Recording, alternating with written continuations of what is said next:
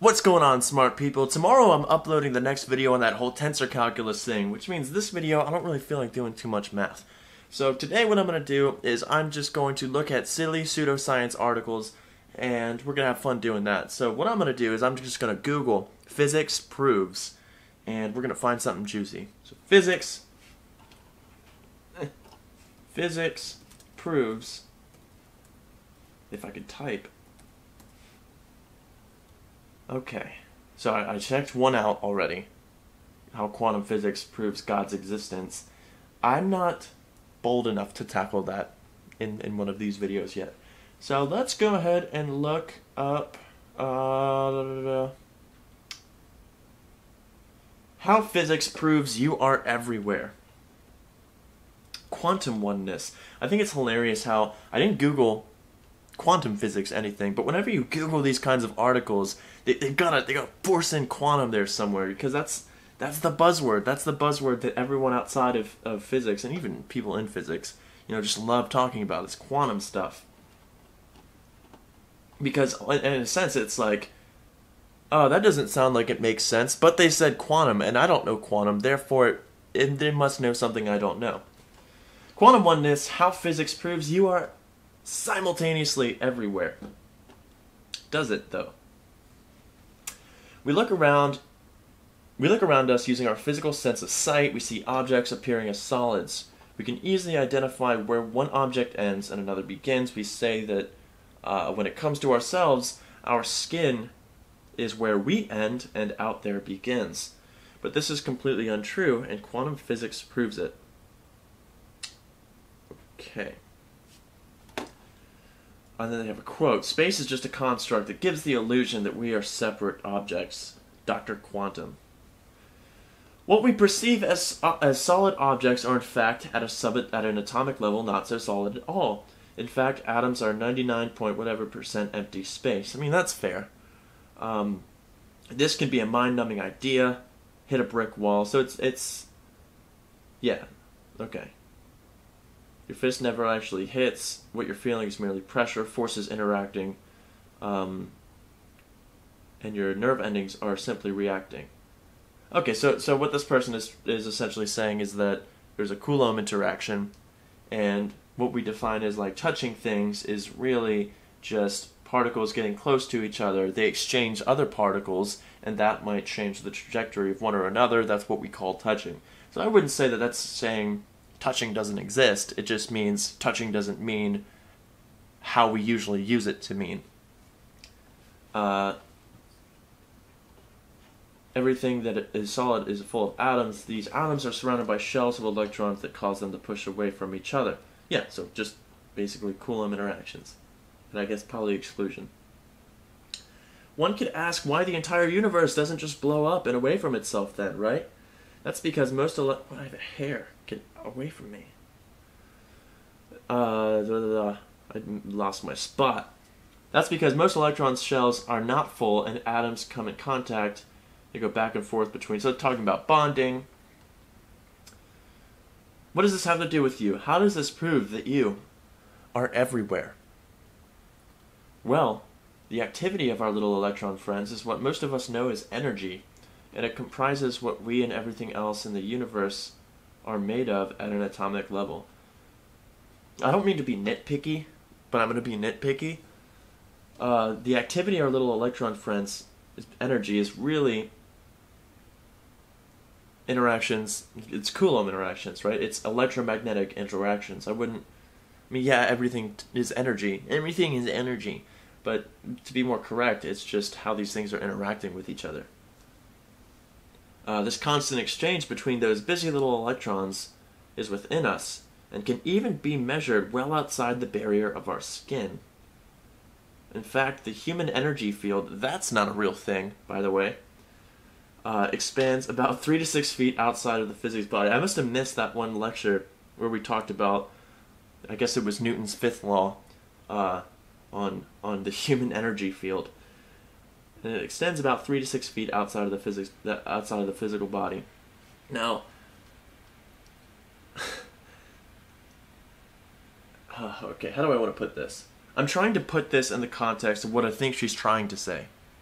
Um, Now, so if they're talking about this little interaction between these electrons being measurable from 3 to 6 feet outside of the physical body, and I think that's what they're trying to call the human energy field. The problem with that is that, so yes, the electromagnetic interaction has infinite range, just like gravity. The electromagnetic interaction at the same distance from an object is about, I think, on the order of 10 to the 42 times stronger than gravity, which is that whole display where put a paperclip on the ground. You know, the force of gravity, you have the mass of the Earth, I think that's around like 10 to the 24, 10 to the 26 kilograms. The force of gravity is attracting radially inward towards the Earth's center of mass, and that is pushing the paperclip towards it. But then you can take a little magnet, put it over, and the paperclip goes up. So it's showing that at that distance range, electromagnetism is much stronger than the force of gravity. But the thing is both of those equations for force for gravitational field and for an electromagnetic field go as 1 over r squared, meaning the farther you go away from that source, the less you feel it. But one thing to consider is the fact that there's no such thing as negative mass, but there is a such thing as negative charge. And when you impose this whole negative charge concept into Coulomb force, what you get is the idea of a dipole. And the force from a dipole doesn't go as 1 over r squared, it goes as 1 over r cubed. You can have multiple of them. You can literally, it's called a multipole expansion if you've had E&M. You can see that if you have a quadrupole, that goes as 1 over r to the 4th. So the more collection of these shared positive, negative charges there are together, the quicker they die off, pretty much. The quicker the force you feel from them dies off.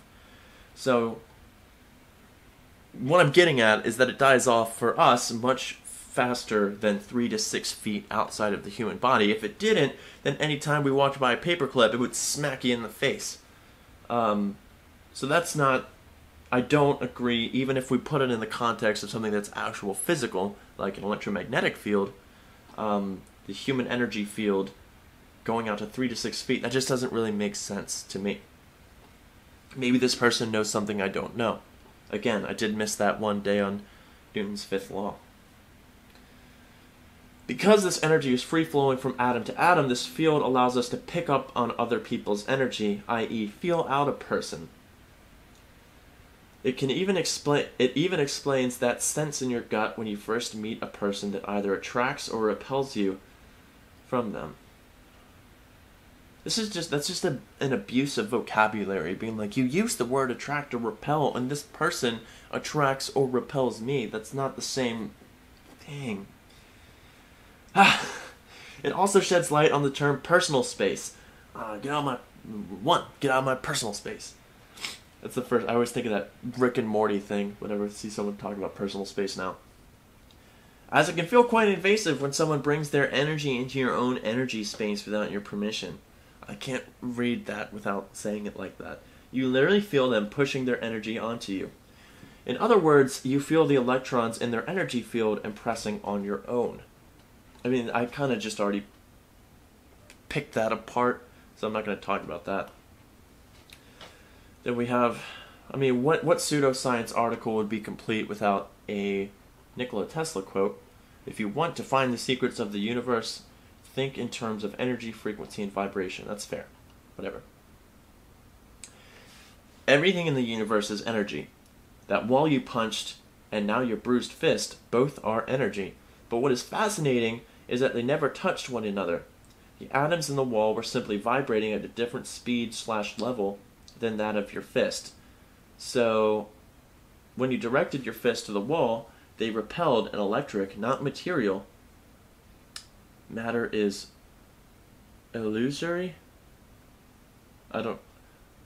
Is that another way of saying matter is an illusion? Not material reaction and repulsion occurred. The same occurs when you believe you are sitting on a chair. You're actually levitating on an atomic level. Okay, I mean, honestly, that was kind of okay.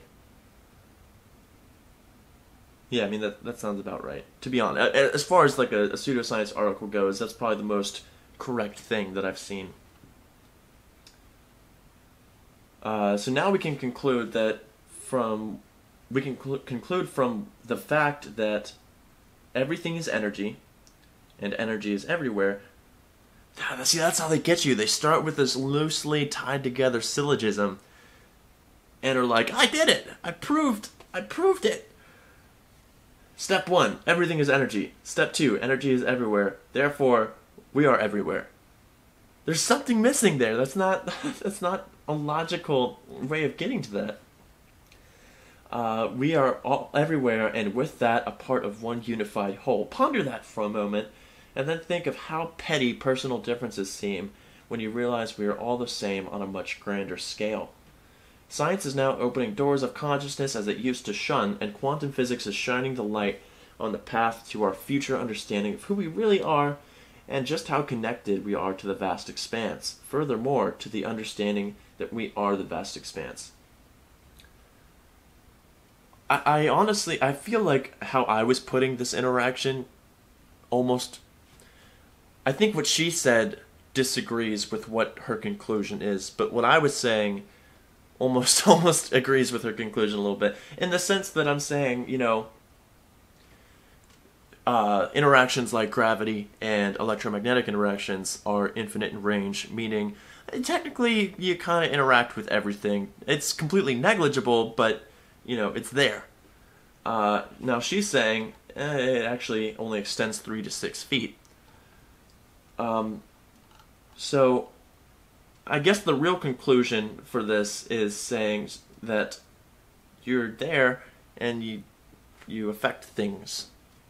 But I guess that's not as clickbaity as how physics proves you are simultaneously everywhere. So there's a difference between saying, you push something and, it moves, and you push something, it felt me pushing it, therefore I am also there.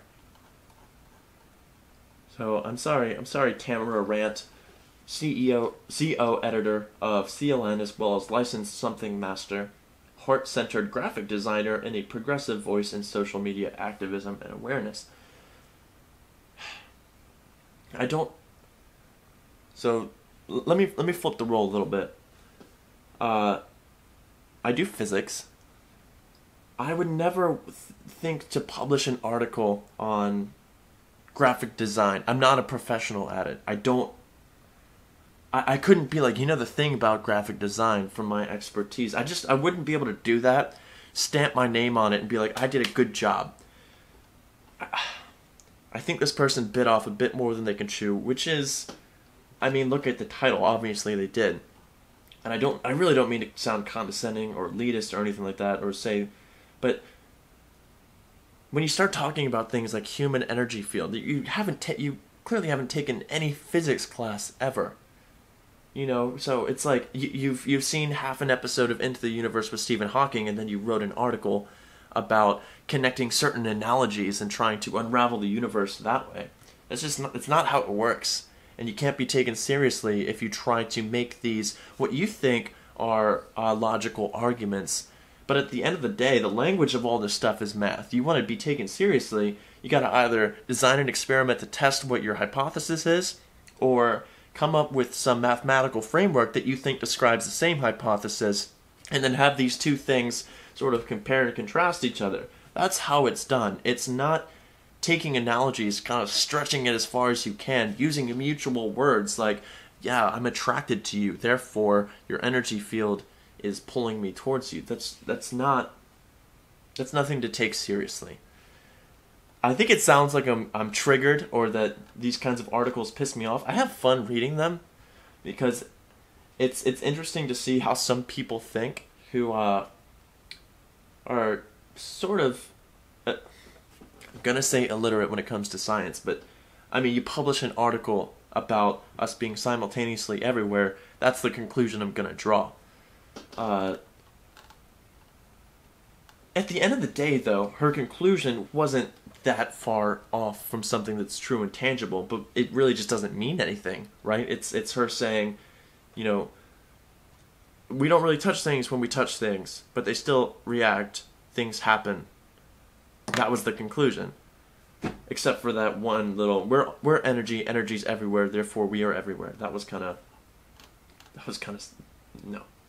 No, I'm sorry. I can't get behind that.